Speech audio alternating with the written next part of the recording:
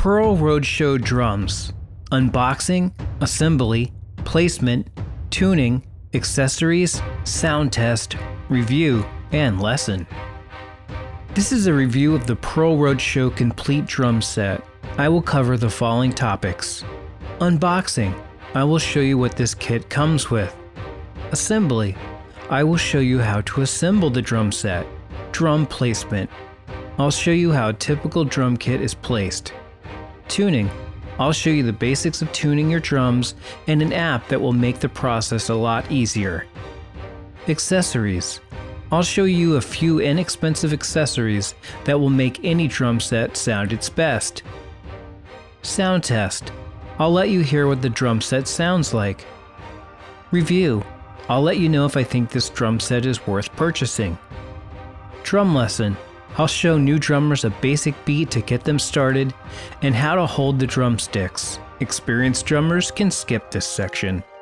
I'll leave links to everything I talk about in the description below this video if you want to check them out. Let's get started. Unboxing. The box arrived from Amazon safely. I was actually quite surprised that everything fit in one box, but it's very well packed. The Pearl Roadshow Drum Set comes complete. Let's quickly go through the included items. A snare drum, with a top and bottom head already assembled. A snare stand. A bass drum. 2 bass drum hoops. Front and back bass drum heads. 16 hooks for the bass drum. 17 long tension rods for the bass drum. They give you one extra, which I like. A drum pedal.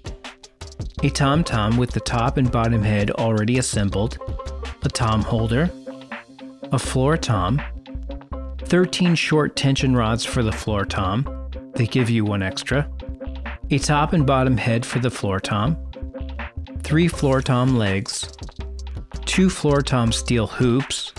You'll need to separate them when you first open the box. They're connected by a tension rod or two. A cymbal holder, 2 sets of drumsticks with a bag, a drum throne to sit on, top and bottom hi-hat cymbals, a hi-hat stand, a crash ride cymbal, a drum key, and various papers. I purchased the Jazz kit, even though I play rock, to save space. If you purchase the Roadshow Rock kit or another version, you may have additional drums at different sizes, or a cymbal stand. But assembly will essentially be the same, and the kits will sound similar. Assembly.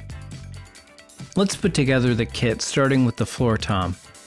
I've turned it upside down. Notice the Pearl logo is upside down. Let's place the clear head without the Pearl logo on it onto the floor tom. Then place one of the steel hoops on top of the head. Rotate the hoop until the lugs line up with the holes on the hoop. The lugs are what our tension rods will screw into.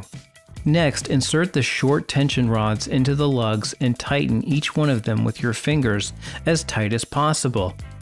The goal is to achieve even tightness or tension all around the drum.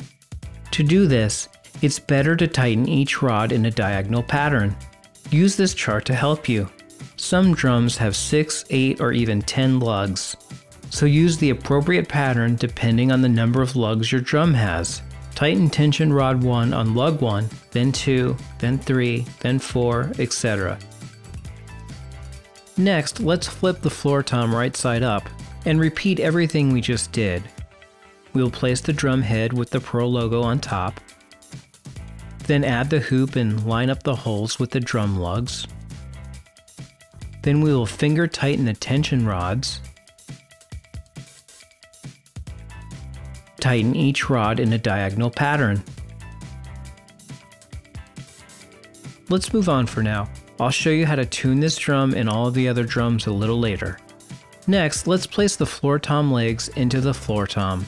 They slide into the floor tom leg brackets. Notice the Pearl logo. Let's do one at a time. Unscrew the wing bolt if it's too tight. Slide in the leg with the rubber part away from the drum, and then tighten the wing bolt. Notice how the bottom of the leg bends outward at the bottom. Repeat this procedure for the other two legs. Then stand the floor tom in the upright position. Let's put together the snare stand next. Spread the legs open and tighten the wing bolt to lock the legs in place. Next, slide in the top part of the stand into the bottom part and tighten the wing bolt. Then adjust the tilter by unlocking its wing bolt, putting it in the desired position, I like it slightly tilted myself, and then lock it in place with the wing bolt. Next, turn the center knob until the basket that the snare will sit on is wide enough to accept the snare. Then place the snare into the basket. Turn the center knob in the opposite direction to tighten the basket around the snare drum so that the snare stays in place. If you tilt your snare drum, it's always a good idea to have one of the stand's legs pointed in the direction of the tilt for good stability. We might as well point out while we are here that the snare drum has a strainer. When engaged, the snares on the bottom of the snare that give the snare drum its unique sound are pressed up against the bottom of the drum head. If you release the lever, the snares will pull away from the drum and the snare drum will sound more like a tom-tom. There's also a snare strainer adjustment screw, which adjusts how tight the snares are pulled against the snare drum's bottom head. Adjust it to your liking. Next, let's put together the drum throne where you will sit. Simply expand the bottom legs of the stand and tighten the wing bolt to lock the legs in place. Then insert the next section of the stand as shown. There's a bolt that you can place in any of the holes in this part of the stand to adjust the height of the throne. Tighten the nut to secure it. Then place the cushion on top of the stand. Finally, tighten the wing bolt to lock the cushion in place. Let's put together the bass drum. Notice I have the drum with the Pearl logo facing up so that you can read it. We are going to put the white drum head on first. Notice the placement. When we stand up the drum later, the Pearl logo on the white head will be at the top and the hole will be toward the bottom, but off to one side. Next, we will put on one of the bass drum hoops. Then we'll attach the hooks to the long bass drum tension rods as shown. You'll need 8. Next, screw the rods into the lugs on the bass drum and the hook will hold the hoop and drum head in place. Just like with the floor tom, we will just finger tighten all of the tension rods, inserting them in the same diagonal pattern as I showed you earlier. Next, let's flip the bass drum over and repeat the same steps. We will add the clear bass drum batter head with the Pearl logo on it. I like the logo as straight as possible, aligned with the top part of the bass drum. The top of the bass drum has the Pearl Roadshow logo on it. Then I'll place the other bass drum hoop on the drum. The hoops do have a seam, so if you are picky, place the seam at the bottom of the drum where it will be hidden on the floor. Then, just like before, add 8 more tension rods with hooks and hand tighten them for now. We will fully tune the bass drum a little later. Next, stand the bass drum up with the Pearl Roadshow logo facing the ceiling, and let's extend the 2 bass drum spurs that will keep the bass drum in place when you are playing it. I do want to show you now that the bass drum spur does have a spike tip that you can extend if you need it. Just adjust the lock nut. The spike is good to hold your bass drum in place on a thick carpet, but don't put it on a surface like a wood floor or you may damage it. I'm not going to use the spikes in my case, so I'll hide it within the rubber tip. I'll loosen the wing bolt and swing the bass drum spur toward the floor. Next, I'll loosen the lower wing bolt and extend the spur until the rubber tip touches the floor, and then tighten the wing bolts in place. I'll repeat these steps on the second bass drum spur on the other side of the drum as well. Let's put together the bass drum pedal next. I'll insert the beater into the beater holder and tighten the key bolt with the drum key. Then under the footboard is the radius rod. Squeeze it together a little bit and put the two ends into the holes near the bottom of the pedal base. You'll release your grip so it expands and then securely goes into the two holes. Let me show you now how the hoop clamp works on the bass drum pedal before we connect it to the bass drum. It opens and closes depending on which way you turn the wing bolt as shown. Let's slide the pedal onto the hoop of the bass drum facing the clear batter head. It clips into place. Then tighten the wing bolt to lock it in place.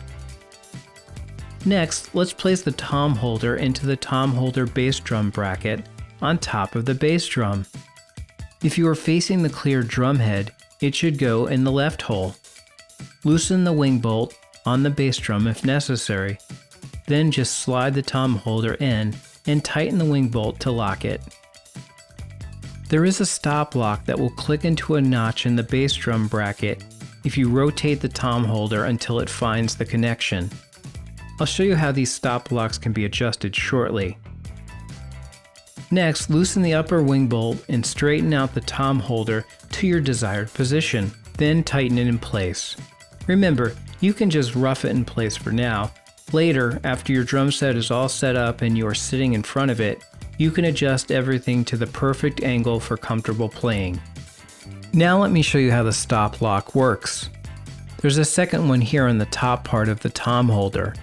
It can be unlocked, moved to a new position, and then relocked using your drum key as shown. These locks keep everything they hold in position nicely. Next, we will slide the tom-tom in place and lock it in using the wing bolt on the tom-tom. Let's attach the cymbal holder next. I'll slide it into the other tom holder bass drum bracket hole. Adjust the stop lock if necessary. Lock it in place with the wing bolt on the bass drum. Loosen the wing bolt on the cymbal holder and carefully pull out the boom arm.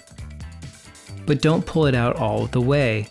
Rotate it into place and then lock the wing bolt. Finally, loosen the top wing bolt and adjust the part of the stand where the cymbal will be placed, usually straight up or at a slight angle depending on what you prefer. Then tighten that wing bolt to hold it in place. Remove the black wing nut and one piece of cymbal felt. Then place your cymbal on the stand. Next, put the felt back on. Then tighten the black wing nut on top to hold everything in place. Don't over tighten it. Now let's build the hi-hat stand. First, open the legs to form a stable base and lock them in place using the wing bolt. Next, just like we did with the bass drum pedal, insert the radius rod into the base of the pedal, squeeze it, then expand it into the two holes until they snap in place. Next, take the hi-hat spikes, there are two of them, and put the springs around them, one on each. Then screw the spikes into the hi-hat base. You'll see two holes. These spikes help keep the hi-hat stand from moving around on a thick carpet, but they can damage flooring like wood, so use them wisely. I'm going to put them in place, but not have them touch the floor. Next, I'll remove the upper pull rod from the top part of the hi-hat stand by loosening the wing bolt on the hi-hat clutch. Set the hi-hat clutch aside, you'll need it soon. The upper pull rod goes into the bottom of the hi-hat stand. It screws into the connector. Once connected, place the upper tube part of the stand into the lower part of the stand like this, and then tighten the wing bolt to hold it in place. Next, place the bottom hi-hat on the stand. It's labeled. It will sit on top of the hi-hat cup, a washer, and a piece of felt. Now take the hi-hat clutch and remove the bottom lock nut by unscrewing it. Also remove one of the felt washers, but leave the other piece of felt in place. Then place the top hi-hat into the hi-hat clutch. Place the felt over it and reattach the lock nut by screwing it back on.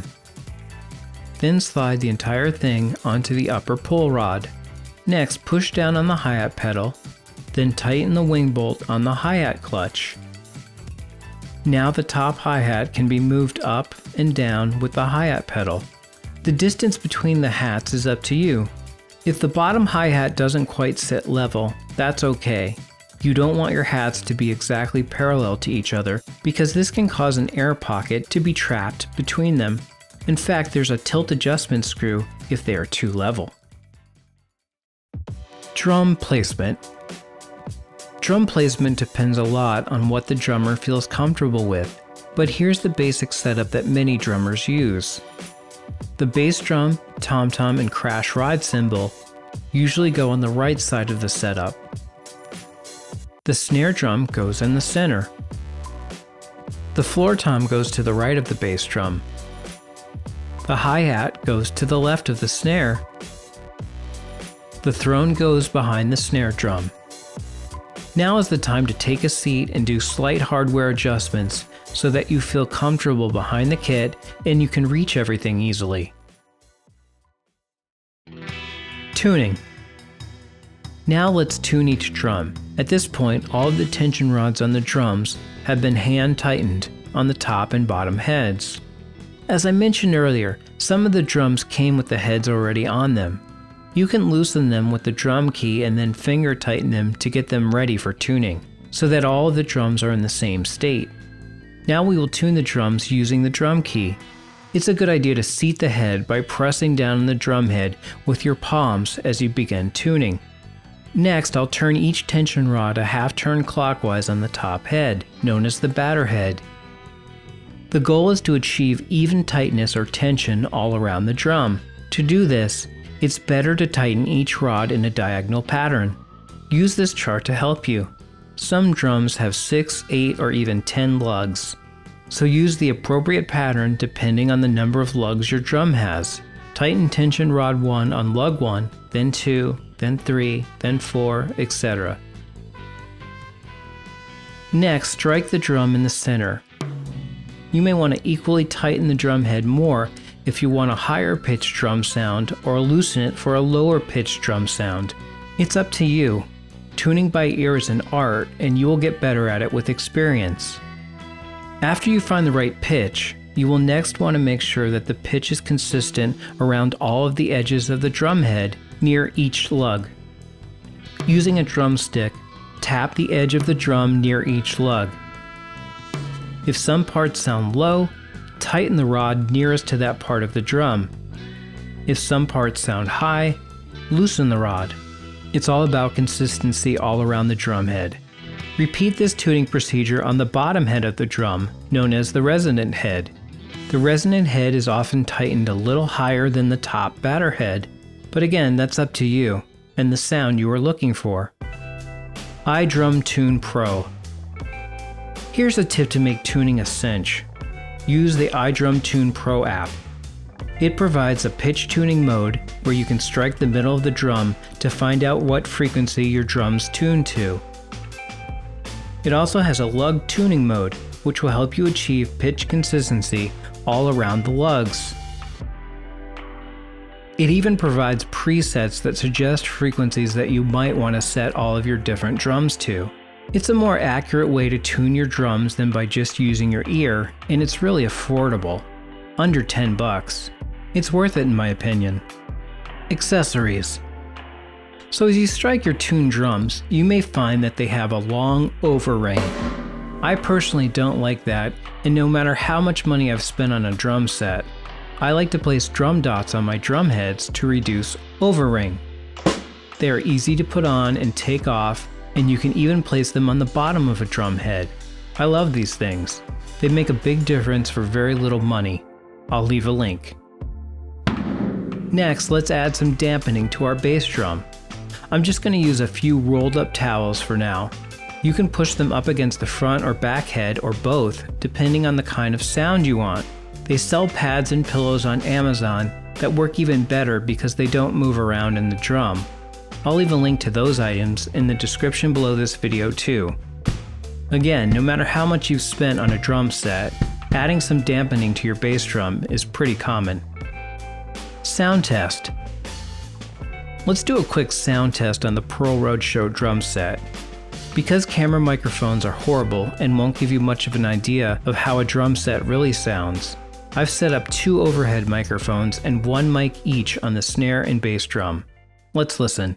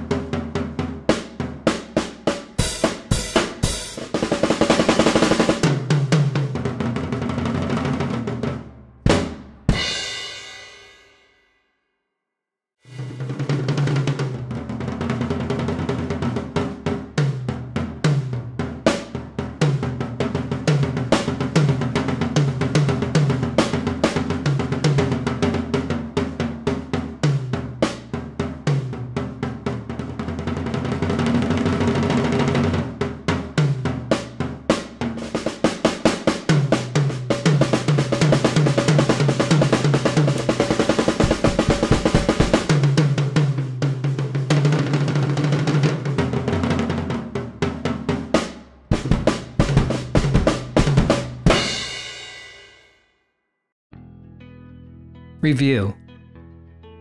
The Roadshow Drum Set is an entry-level drum set, but in my opinion, it doesn't sound that way. If you tune it carefully and add a few inexpensive accessories, it sounds great. Plus, it's made by Pearl, a top drum manufacturer that you can trust. All the hardware is very sturdy, and the set is also quite stylish in my opinion. If I had to nitpick, the cymbals are okay to start out with. But if you want a great cymbal sound, you will need to replace them. I like my cymbals to have more of a sizzle. If you're the same way, I'll leave links to a few popular brands that you will love. Also, the drum heads that come with the kit, and most kits for that matter, are not great. You should upgrade them when you have the chance for better sound control. That being said, this kit is an incredible value in my opinion, and I think it'll put a big smile on your face, whether you are a new drummer or someone just getting back into it. Drum lesson. One last thing, if you are just starting out as a drummer, here's the first beat that I learned. With your left foot, push down on the hi-hat pedal to close the hi-hats. With your right hand holding a drumstick, tap quickly on the hi-hats and count in your head with each tap 1 and 2 and 3 and 4 and 1 and 2 and 3 and 4 and repeat.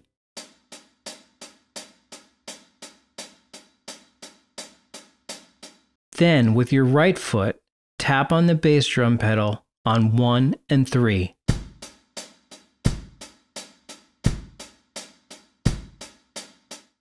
Then, with your left hand holding a drumstick, strike the snare drum on 2 and 4.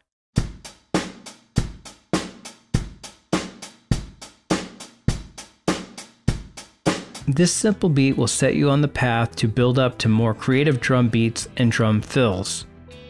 As far as holding the sticks, place the sticks between the first creases in your thumb and forefinger. Then bring the rest of your fingers in, but no reason to hold the sticks too tight with these fingers. Most of the movement will be in your wrist. Your arms shouldn't be moving a lot unless you are moving to a different drum. Try not to be stiff, and above all, have fun. Well, thanks for watching this video. I hope you found it helpful. Please like and subscribe.